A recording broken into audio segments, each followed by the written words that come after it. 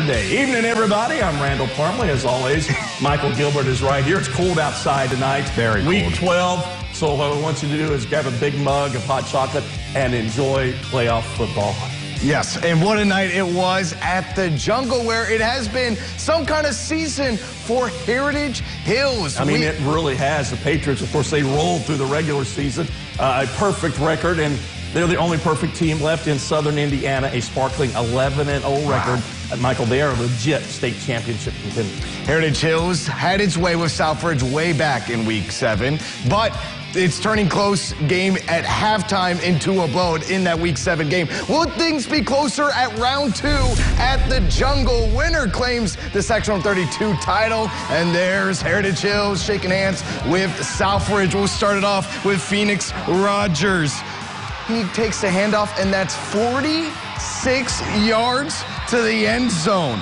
That's a nice way to start for the Patriots, 7-0. Then next, second quarter, Rogers, 1-yard touchdown, 13-0. Heritage Hills, it seems to be going Todd Wilkerson's way. And then again, Phoenix Rogers, 1-yard touchdown. If it keeps working, don't fix it. 20-0. Then fourth quarter, it's Southridge's Chase Taylor airing it out for a 94-yard pass right into the breadbasket of Camden Gasser, and that would keep this game kind of close, 20-7. Southridge down by 2 scores, but Phoenix Rogers, what a game this guy has. And when he was near the end zone, he made the other team pay. That's a 2-yard touchdown. Patriots win 27-7 to win their first sectional title since 2014.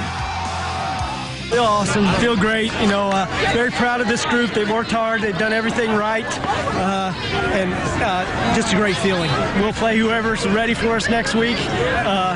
Very proud of the way our kids came out mentally tonight and played sharp and got it done. I thought the whole team played well.